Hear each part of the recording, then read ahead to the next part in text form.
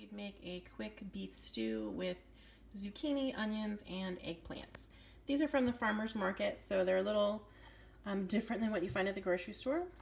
The color does not affect the taste, and it should come out delicious and wonderful and quick in our Instapot. So to begin a stew, we're going to go ahead and hit the saute button.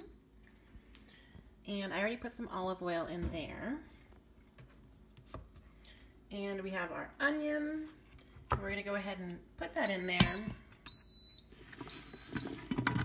The beeping just lets you know that the heat is going on, so that you'll be careful. And you could let that oil heat up a little, but for the sake of this video, I'm just moving things along.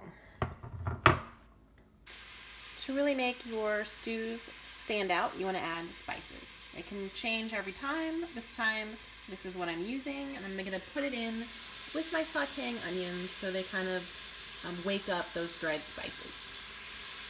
So now my spices are added. I'm going to go ahead and stir them real quick.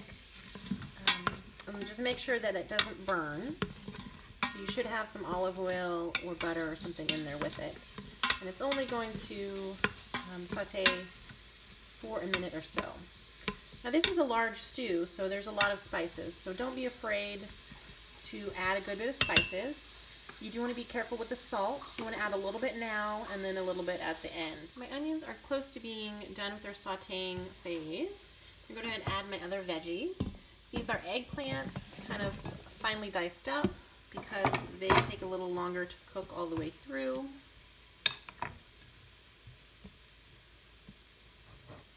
And then we're going to add our zucchini, which are a little chunkier because I don't want those to be mushy.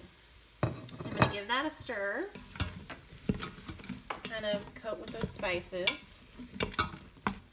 Okay, I went ahead and added my ground beef. It is still frozen, which with an Instapot is okay. I'm going to add some water. So now I'm going to add a spoonful of flour. You could add gravy mix if you have that. That just helps thicken the sauce up as it cooks. And a little more water. And we're going to put our lid on.